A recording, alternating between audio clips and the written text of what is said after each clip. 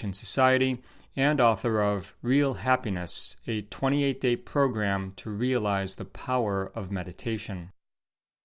You, as many meditators and meditation teachers, are very interested in the reactions we have to things that we observe and perceive. What does the awareness that comes with the training of our attention that meditation does for us, helps us do, what does that awareness do to our what might be called reflexive or instinctive reactions to things, to events, to phenomena that might, and you write about this quite a bit in this book, that might be informed by things that happened in our childhood or something that, we carry around with us, maybe not on a very conscious level, but incline us in certain ways to react to certain things in certain ways. I think it happens in many, many ways. It happens on many levels. And they're really interesting to explore. Because a lot of what goes into our reaction, we say something or we choose not to, or we do something or we don't, or we do it in this way.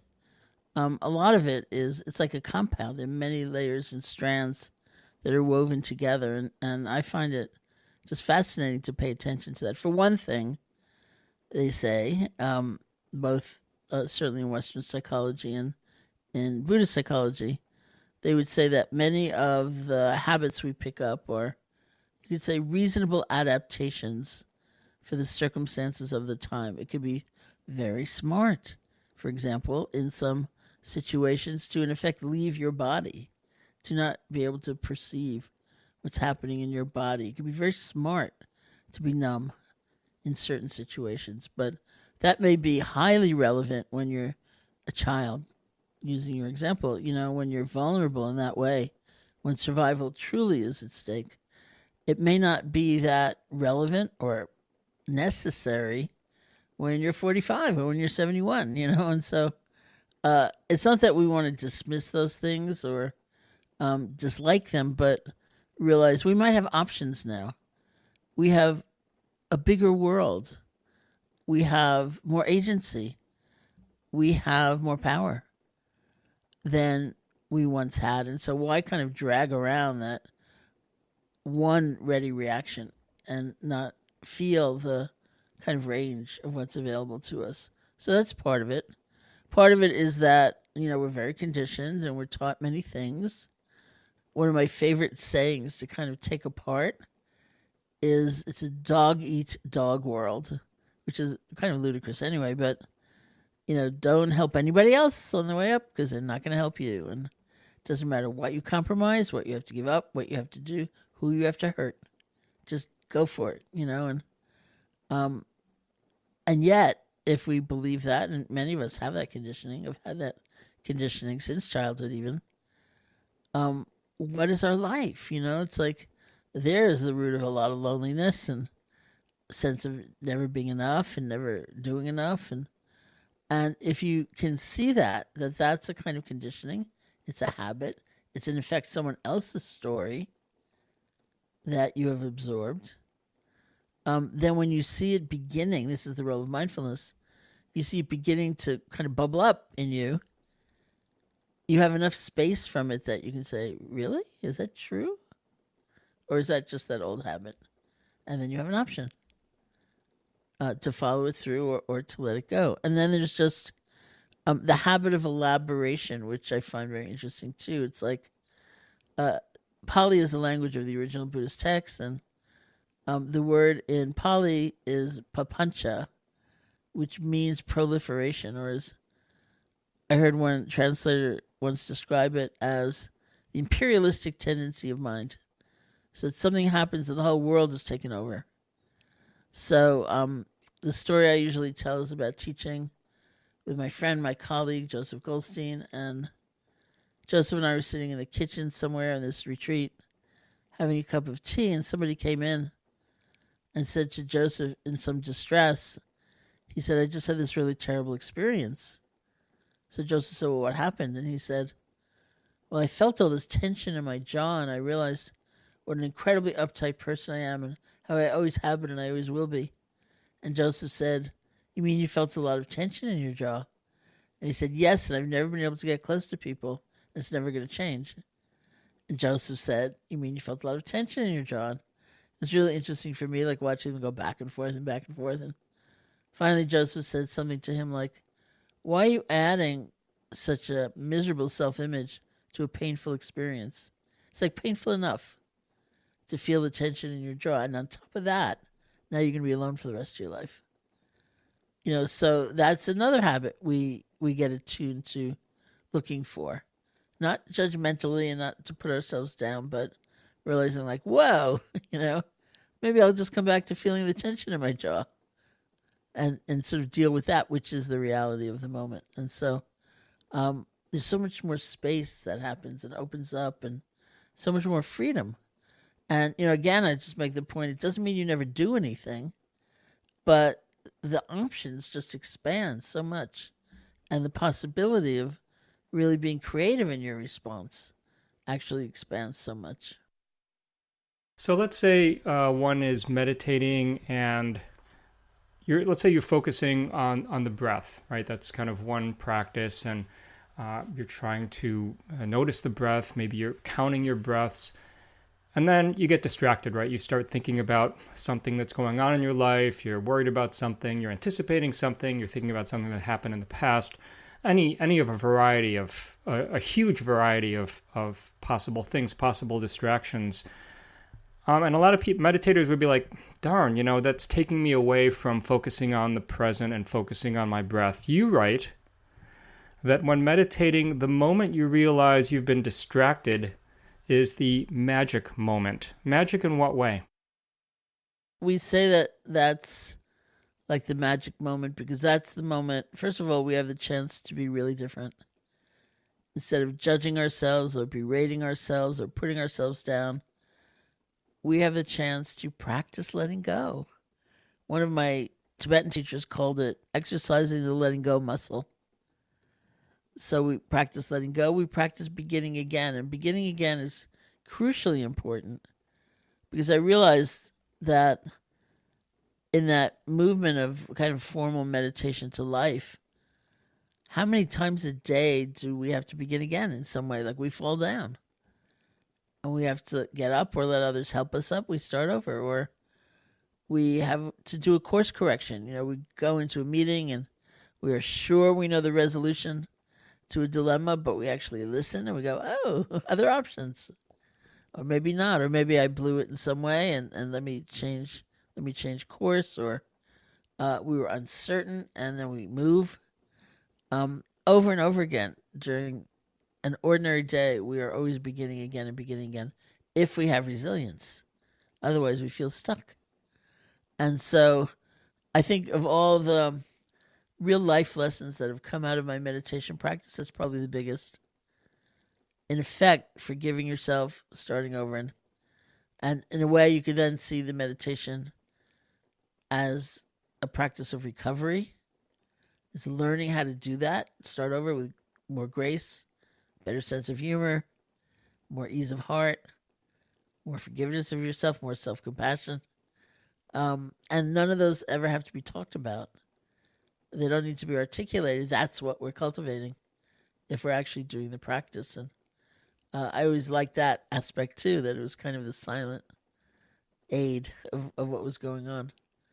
The poetic way of saying it is the healing is in the return, not in never having wandered to begin with, which is another life lesson we can take with us.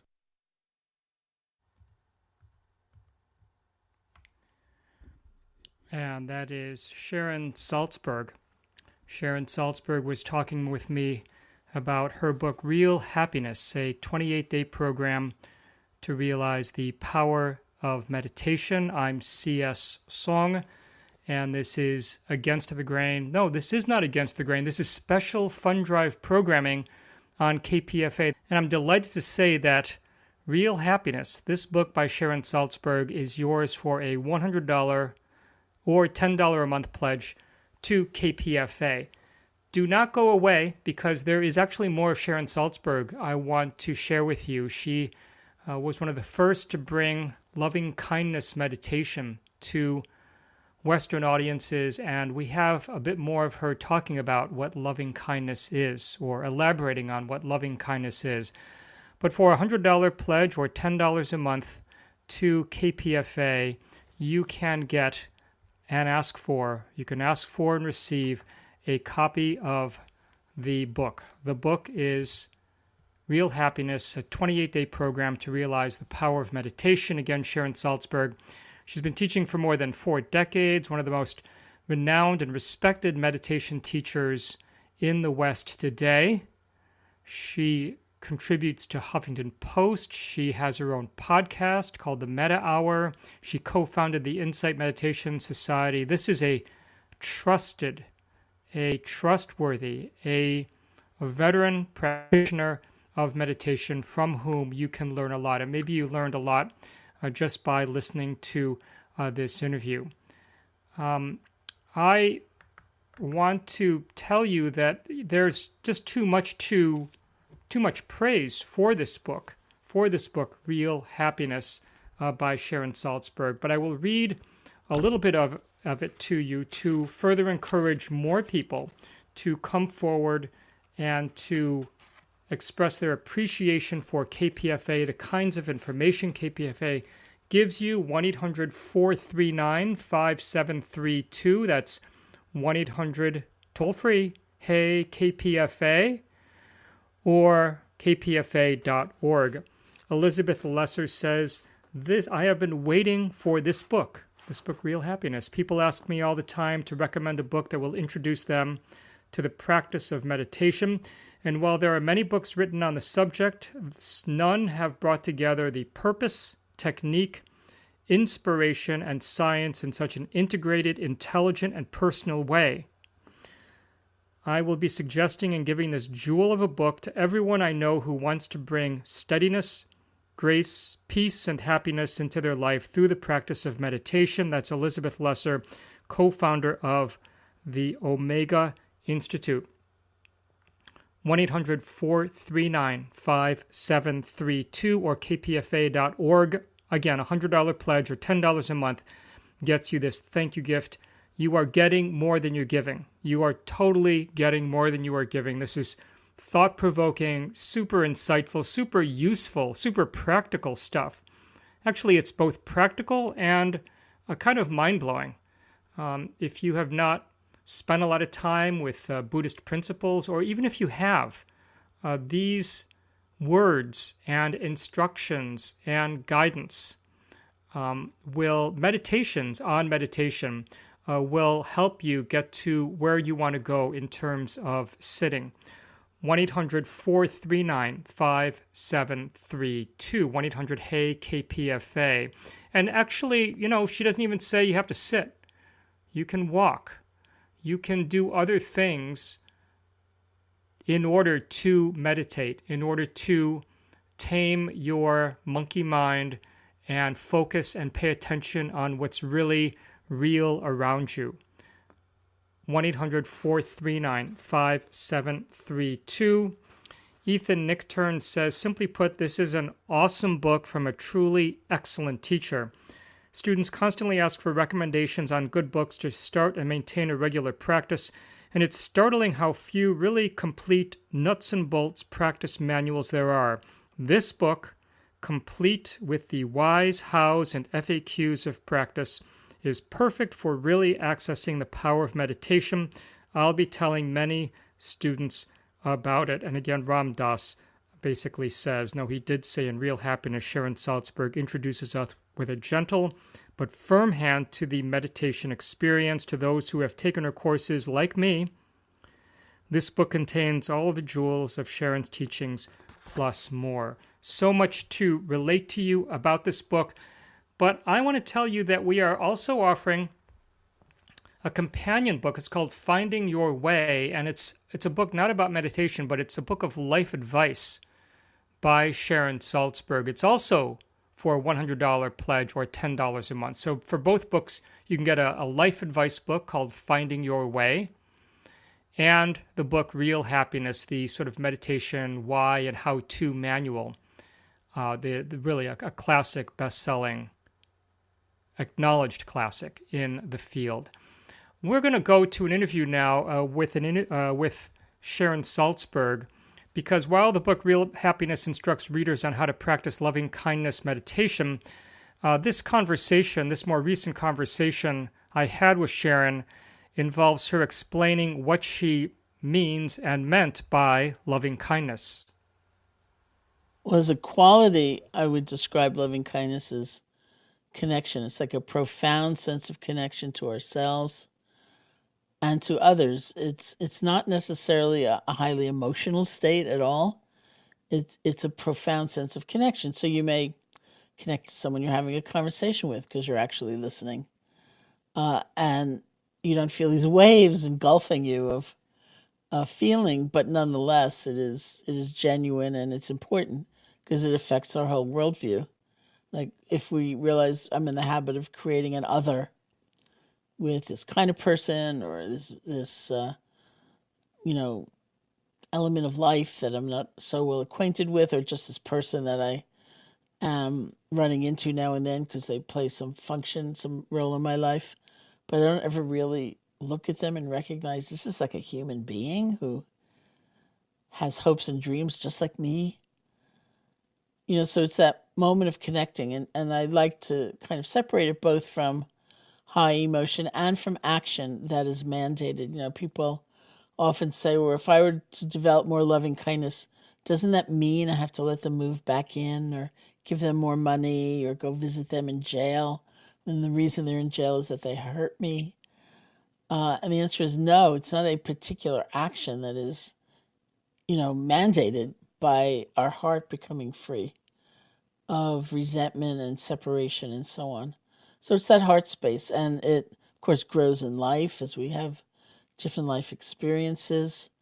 There are many ways of strengthening it, and there is a meditation practice that is usually called loving kindness practice that is dedicated really to the cultivation of that strength. One way to practice loving kindness is toward oneself.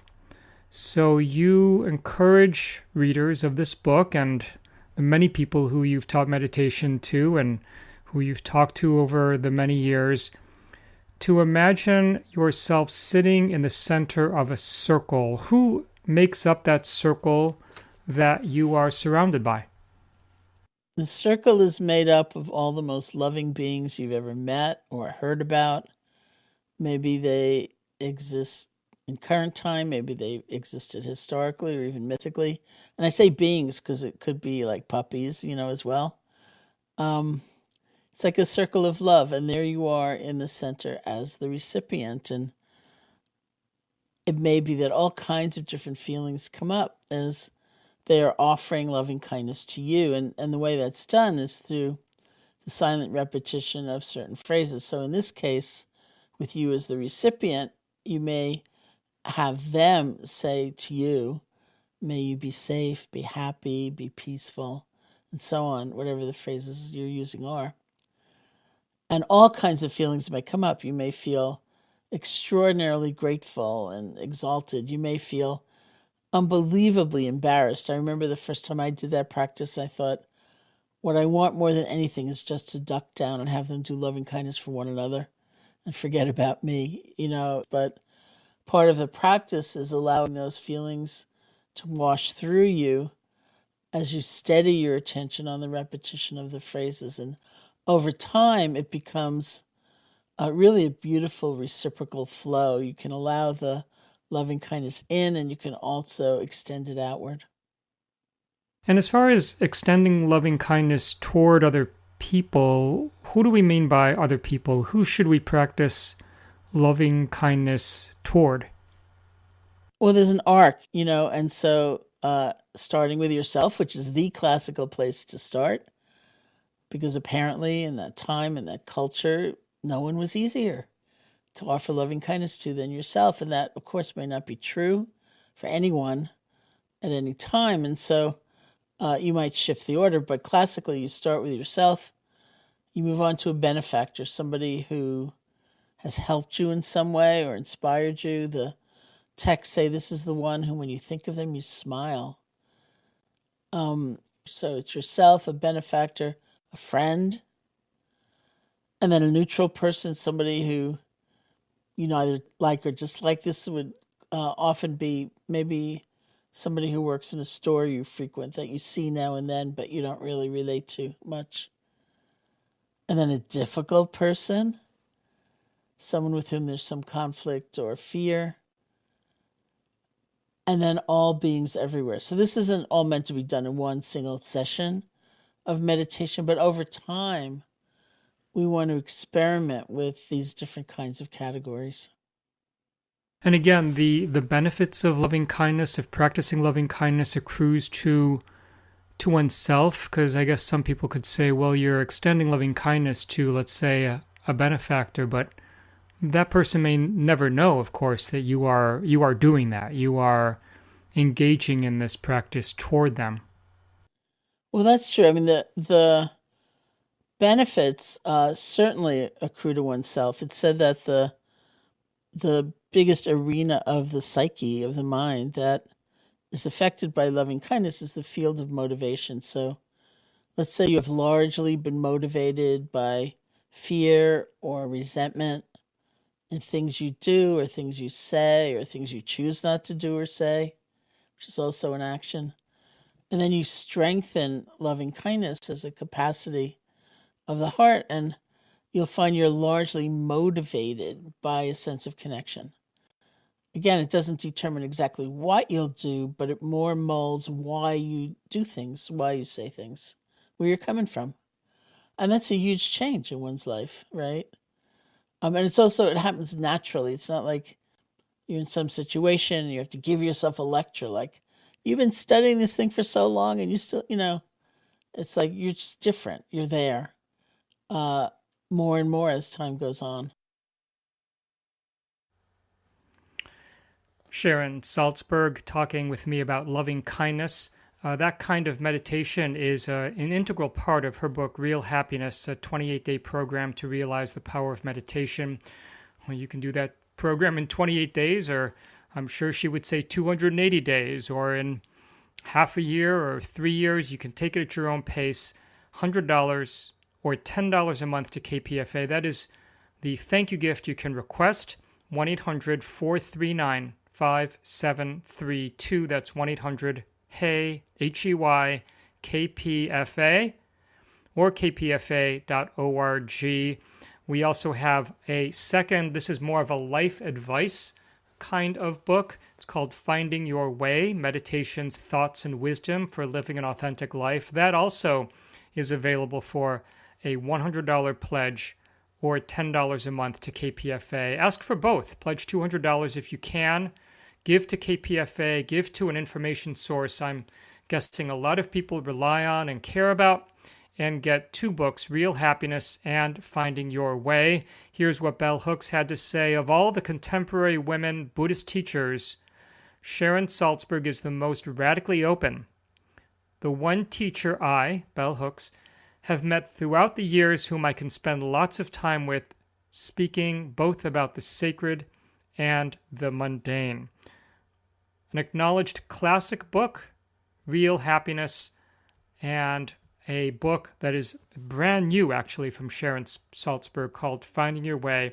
That's a $200 pledge to KPFA, or $100 or $10 a month, and ask for either of these, I think, sparkling, potentially life-changing kinds of books, because I know a lot of people who are into meditation, and if I ask any of them, they say, there was me before meditation, there was me after I began, after I started, after I got into it, after I learned about it, after I figured it out.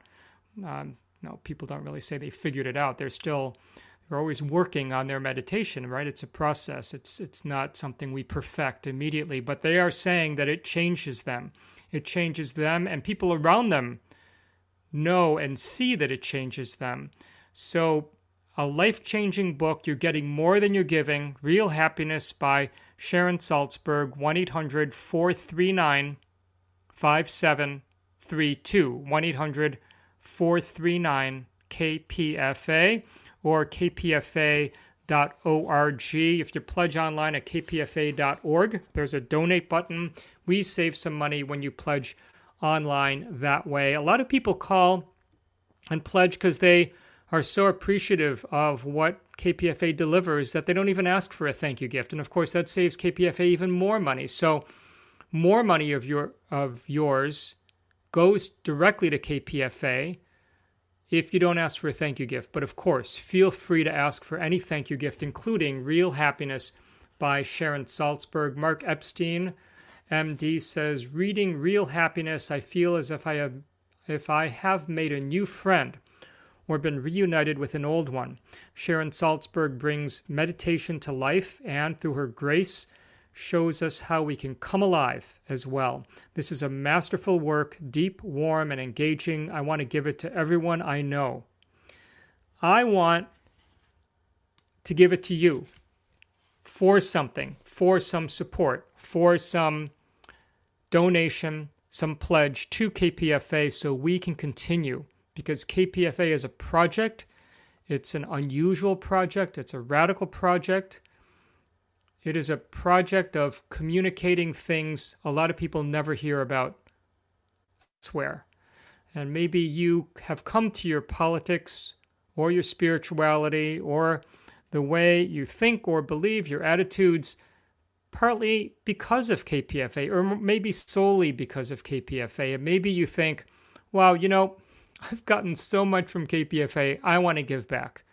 I want to do it voluntarily, not because I have to. No one's requiring you or obligating you to make the call at 1-800-439-5732 or 1-800-HEY-KPFA. No one's mandating that you go to kpfa.org and give money. This is the beauty of it, right? That you do it of your own free will because you know that giving is a good feeling. It's an important feeling. It's something that you want to do, and you want to do to, you want to give to friends. You want to give to things you care about, things you depend on. And if KPFA is a friend to you, if kpfa.org is a friend to you, if KFCF in Fresno is a friend to you, please give us a call, 1-800-439-5732. What a treat to talk to Sharon Salzberg. You can have her by your side. You can have her in your ear as you read and suck up the knowledge and insight that she offers to any reader of Real Happiness or Finding Your Way.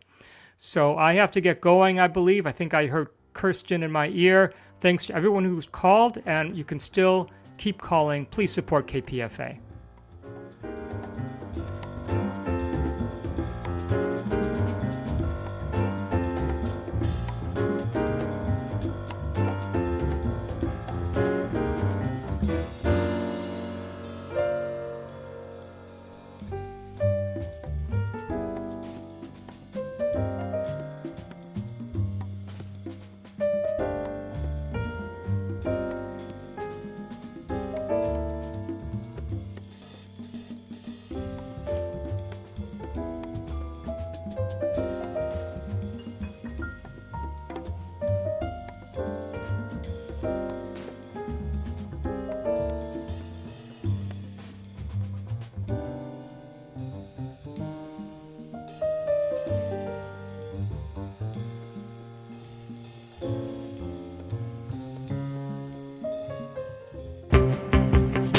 Howard Zinn.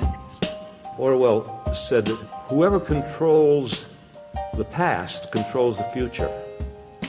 And whoever controls the present controls the past.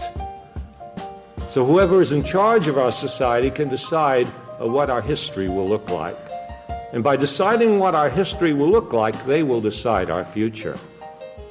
Well, that made history very important to me because it meant that history was not disengaged from society, that to create a more democratic history meant that you were at least playing some part in trying to create a more democratic society.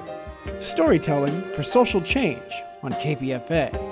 You're listening to 94.1 KPFA, 89.3 KPFB in Berkeley, 88.1 KFCF in Fresno, and online worldwide at kpfa.org.